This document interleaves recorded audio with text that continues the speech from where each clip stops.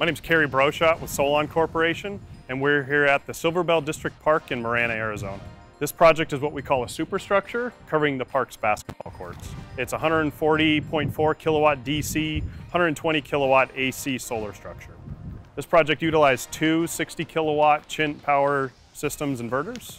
We incorporated high efficiency LED lighting on this project to help illuminate the court at night to allow for basketball play at night, as well as to allow the town to put on events during the weekends, days as well, having a nice covered structure that they can use during the day to put on activities in the middle of the heat, as well as a lighted structure that they can use at night for night events as well. The structure also incorporates padded columns at the bases to protect players from potential injury during basketball play. One of the biggest challenges we had when designing this structure was the fact that the court is a post-tension slab. When you have a post-tension slab, it doesn't just allow you to drill and cut your columns in wherever you want to. Before beginning structural design for the canopy, we performed post-tension concrete scanning that allowed us to locate the tendons within the basketball court surface. After locating the post-tension tendons within the slab, we were able to work with our structural engineer to minimize the impact to the slab to make sure that there's no long-term stability concerns.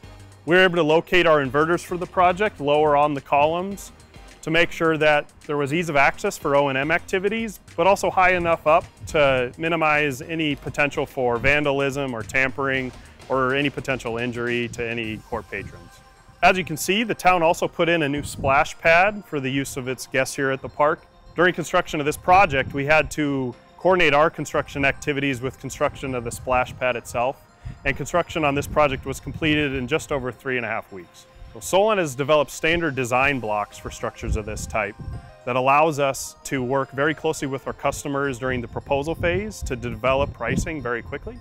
We've also been able to incorporate these into our design tool as well, meaning that we can develop and design a project like this very quickly, sometimes within a matter of days.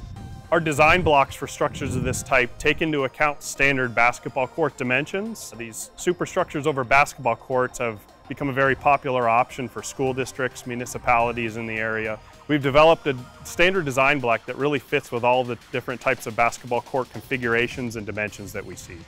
This project was constructed through a power purchase agreement with the town of Marana. And that allowed the town to have this project at no upfront cost, and in the end have a structure that they can use for much more than just a basketball court.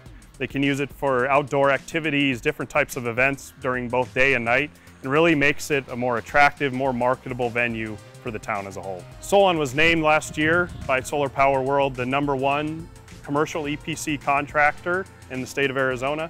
We work with great suppliers like Chint and other folks that really allow us to do the best that we can in this business and really allow us to make commitments to our customers and meet those commitments at the end of the day.